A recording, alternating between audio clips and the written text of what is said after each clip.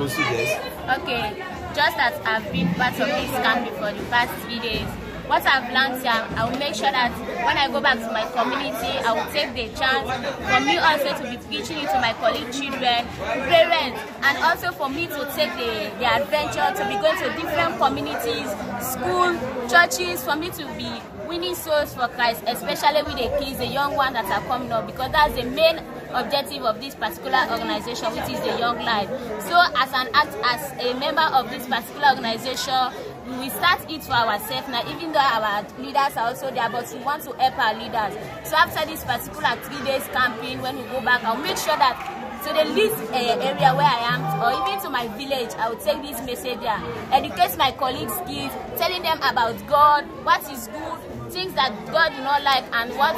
God likes, so that things that we do, that God will accept us as His or our children. So that's what I'm going to do.